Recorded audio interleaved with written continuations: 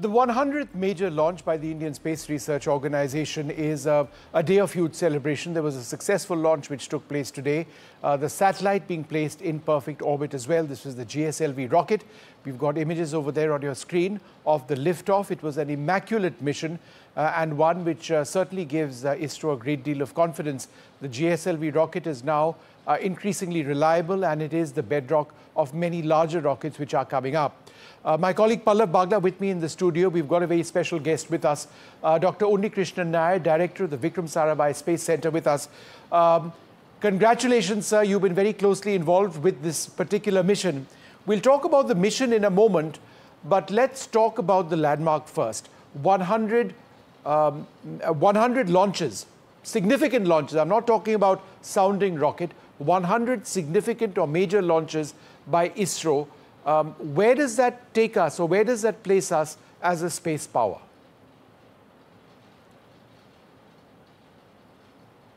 Thank you for the compliment.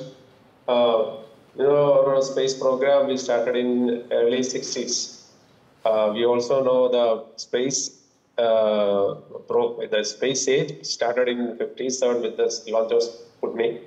But initially, in 60s, we have been concentrating on sounding rockets. So you send rockets to, say, 150 to 100 kilometers, collect atmospheric data, and then that is used for weather prediction and so on. The 70s onwards, we started working on satellite launch vehicle, which is a different class, where the satellite has to be taken to altitude, and it has to be given required velocity to stay in that orbit. Then only it becomes a satellite. So baby steps were with the SLV, where we could take something like 40 kg to low Earth orbit. Then it was later augmented by ASLV. That means adding further boosting power to SLV by adding 2 star ports.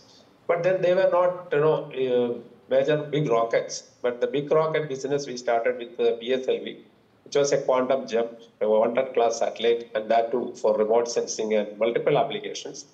But then later, PSLV uses solid and liquid, that is earth storable propellant. But then we need more efficient propulsion, cryogenic propulsion. That is how we started working on GSLV. And GSLV, the upper stage, uses cryogenic propulsion. Usually, most efficient stage will be at the top because that has to travel farther. And after that, with the experience that we gained from GSLV, we started working on totally indigenous cryo stage for our LVM3. And that is where we are with respect to the type of capability. We have the largest capability with LVM3, which can take 10,000 kg to low Earth orbit. Right. And the same LVM3 we are going to use for the Indian mission. So it's a journey, but then quite remarkable for our Indian context. We have now a very series of PSLV, GSLV, LVM3 and SSLV class of vehicles to meet different payload masses. Pallav? Oh, it's a remarkable journey. See, what started off when India was carrying the rockets on a bicycle and a bullock cart to now sending humans, getting ready to send humans to space is a remarkable journey. But it has taken 46 years for this 100th launch. While a landmark, but ye dil mange more. Absolutely. In times to come, we need to do the next 100 in a far shorter time. And today, the chairman of ISRO, Dr. V. Narayanan, announced that in less than 5 years, they should hit the double century. But yes, we are doing very well. It's a national program. It meets the national goals. It cannot compare with SpaceX, which is a commercial program. So India has done extremely well in rocketry and done well despite having sanctions, technology denial, and all kind of restrictions. Remember, the cryogenic engine was denied to India, and it is scientists like Dr. V. Narayanan and Dr. Unnikrishnan Nair who toiled for 20 years to give us a cryogenic engine, and today's launch carried an Swadeshi cryogenic engine into space and launched the Navik satellite. A great moment for India. In fact, Dr. Nair, that's my next question. What has this particular mission achieved? Okay, this is apart from 17th launch of GSLV, which is again the 8th operational launch with the Indian cryogenic stage. It has launched NVS-02 satellite into its precise orbit. It is a geosynchronous orbit, which is, that is the type of constellation we use for our Navi. And it has achieved it perfectly. So that is that way adding one more satellite to the constellation. So this NAVIC is an Indian regional position navigation and timing constellation, which will definitely enhance the accuracy and the reliability of PNT services in and around India. And Dr. Nair, I know that this is just the stepping stone of larger rockets. We've got a next generation launch vehicle as well. How significant is that project and where do we stand with that?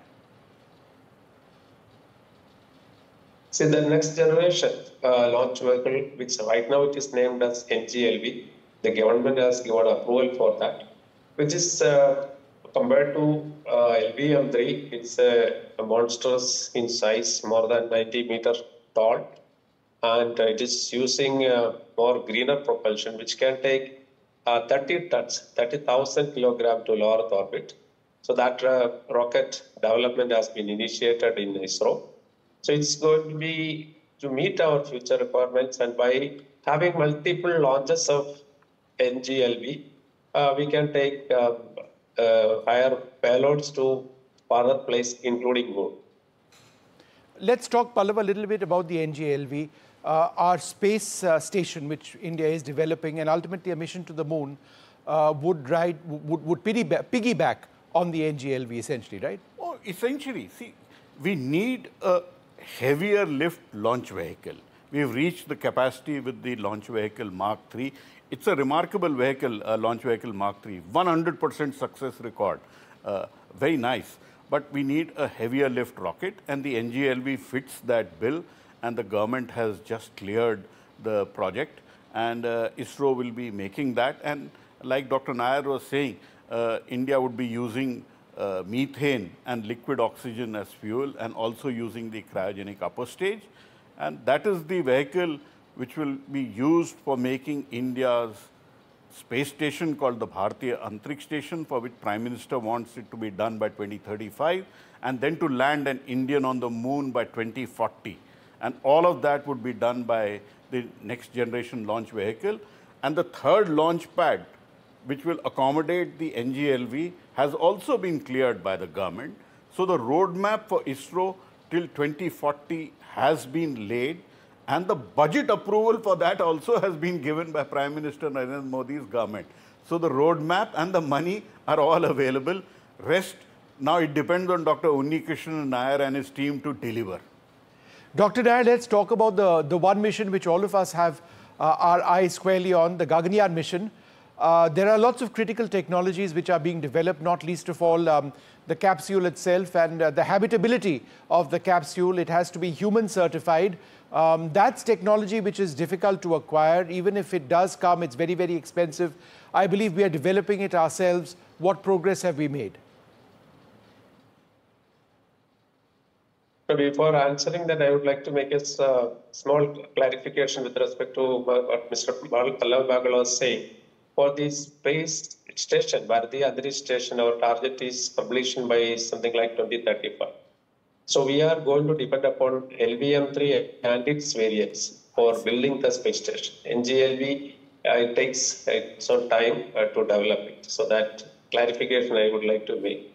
Secondly, on the human spaceflight, when we started, we were knowing nothing about human spaceflight. So that is how we started, and then we started working on small projects like life support system or flight suit, or developing crew module, or even the parachute system and its space qualification, developing the thermal protection system needed to protect the capsule. And even on the human rating, we started afresh. What is human rating? Of course, we have only literature data available, but there also only limited information is available. So we know our work. So we started working right from the solid booster, L110 cryo stage, and looked at what are the areas where we need to strengthen in terms of mechanical or even types of instrumentation and so on. So that is how we evolved our own process of human rating and then made a matrix of testing we need to do to ensure that the human ratings, whatever standards we are stipulating, we are meeting that. And we have successfully completed all the tests or all the propulsion systems, and we are, that phase we have completed.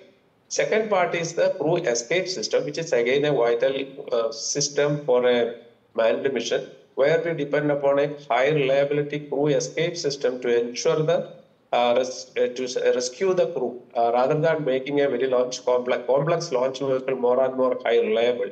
We can always have a simplified escape system, and that can have an order of higher reliability. Right. So that escape system also we have developed, and we have in fact done multiple ground tests, and even one in-flight test using the test vehicle, where at a critical Mach number, that is at the transonic, where the speed of the vehicle changes from subsonic to supersonic, which according to the aerodynamic regime, it is a very critical phase. So we have demonstrated its performance, and we have a couple of more tests to be done at other conditions to again ensure that the escape system is working perfectly. So that technology also is nearing its completion. Then the next is the crew module and the service module together, we call as the orbital module, which is getting injected like a satellite by the human-rated LVM-3. There, right now we are gearing up for the G1 mission, which is an uncrewed mission, for which the vehicle stages, all the human-rated stages have reached SHAR. The escape system major sub-assemblies have reached SHAR, and we started the integration. And the orbital module is being in the final stage of integration at VSC and URC. Once it is integrated, tested, that will move to SHAR, and then we will have the first uncrewed mission. Sure. So the human-rated LVM-3 is totally a different vehicle. You can see the configuration is different. It's a new vehicle. And sir, I must ask you, the other big mission, of course, is the next Chandrayaan mission. How would that be fundamentally different? I believe one of the key aspects in that mission would be our ability to robotically pick up a piece of moon rock and perhaps transfer it back to India. And we've actually, at the moment, been testing robotics in space as well. How do these technologies all come together for the next Chandrayaan mission? So in our last PSLV C60, which was launched on December 30, we have tested two types of robotic arms in space in the POEM, that is PSLV orbiting experimental module. One is an engine type, a verb type moving, and another one is a typical one-line fixed robotic arm. So these are all two experiments we have done.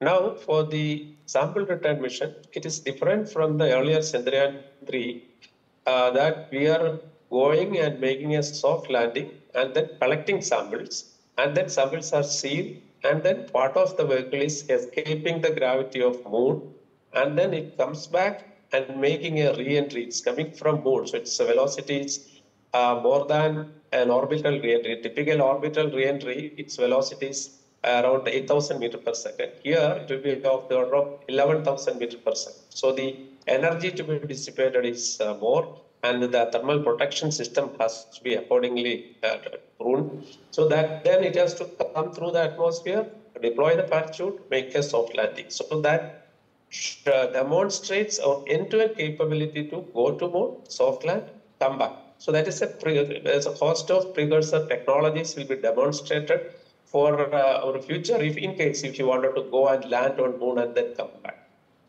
All right. Thank you very much, Dr. Nair, for sharing that little bit of where we are headed in our space program. It is so very exciting, Pallav. Wonderful to have you in the studio.